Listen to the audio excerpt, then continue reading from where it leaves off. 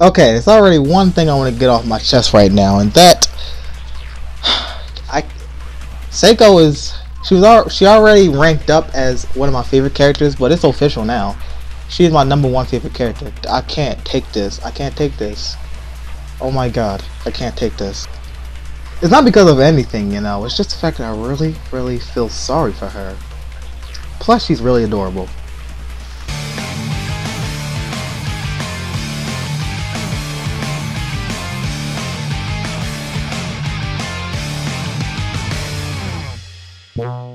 So anyways, we open up from where we kinda left off last episode. Not really left off from where we left off, but where we left off with these two.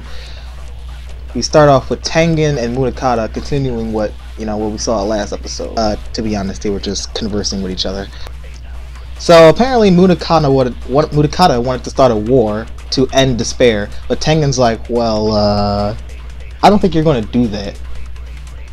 Not the war thing, the extinguish despair part with the war. Which on my part, I kind of agree. Wouldn't making war cause even more despair?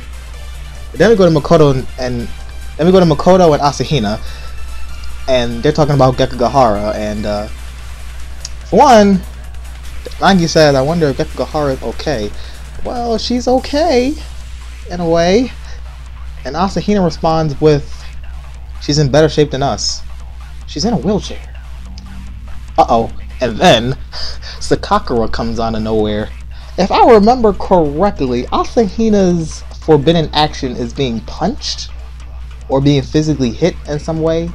Or I think it's just being punched, right? Correct me if I'm wrong. But Sakakura here, being the super high level boxer, that's just a big uh-oh.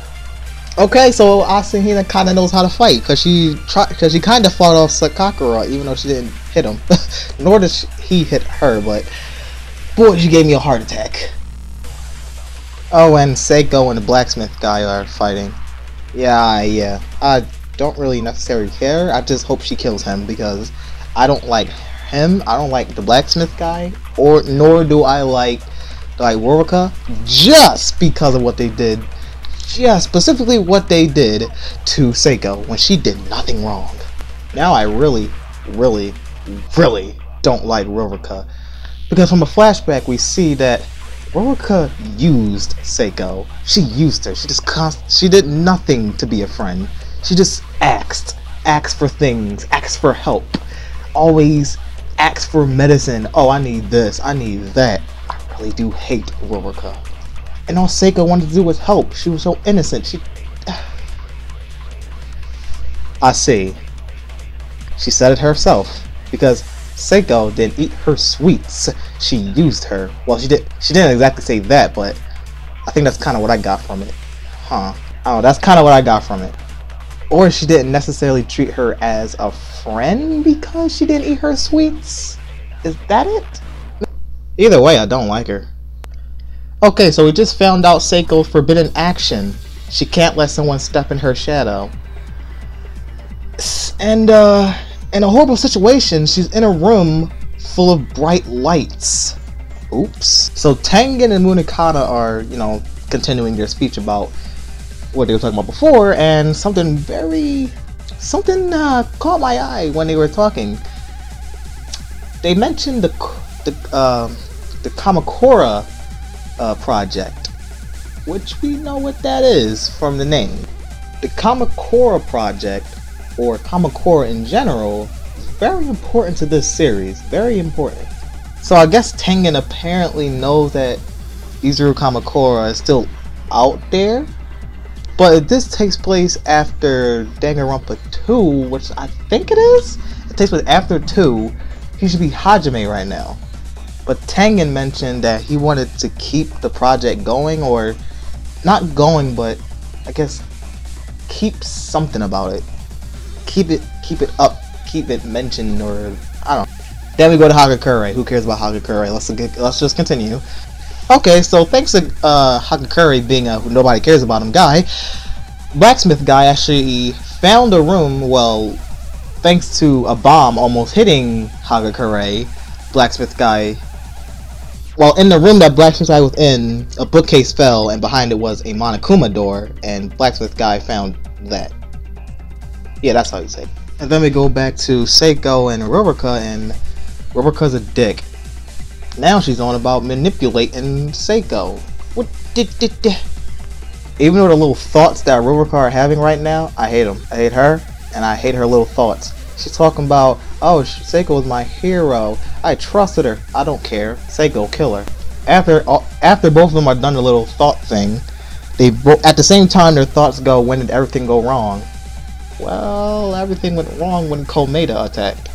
Alright, so eventually Seiko and Ruruka, they actually run across the hallway. Well, Ruruka does, but Seiko comes across the hallway where Sakakura and Asahina and Naegi are. Alright, so Seiko actually notices a scratch on, or something, a bruise, a scratch on Asahina's arm. I guess she tries to go up and help her, but hey, here comes Gekugahara, and should I say, Monica Toa, who they just show us. They just kind of show. Okay, she's still Gekugahara. We still here as Gekugahara, but they're showing that yes, it's still Monica controlling Gekugahara. We go to Kyoko and the others, and she just said she's gonna investigate Great Gold's body. Anyways, we go back to Tengen and Mudokata. There are a lot of things happening at once, you know? So apparently Mudokata thought that, you know, Tengen was, oh, I'm a part of Remnant. Mudokata thought that Tengen was a remnant of despair because I guess he wanted to protect Izuru Kamakura, even though at this point he's Hachime. So, you know.